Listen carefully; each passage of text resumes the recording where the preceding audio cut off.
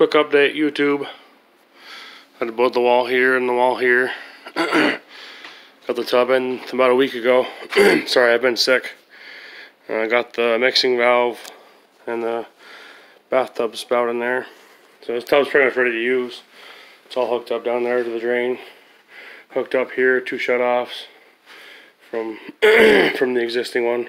Got the one in for the toilet because originally I'd stopped there. Those ones are stubbed out in that room. Got a new window for here. This is a replacement window that was given to me, and I just framed it up to fit that window, and I don't like it.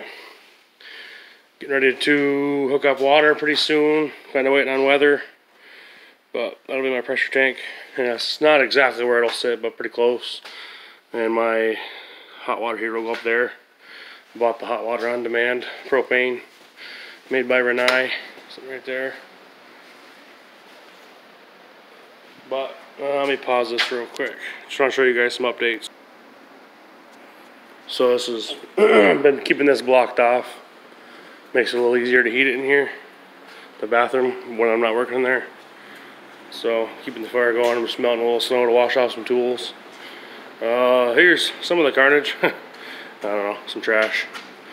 About 3 truckloads I already took to the dump. So first row or first setup of mud taped on this room.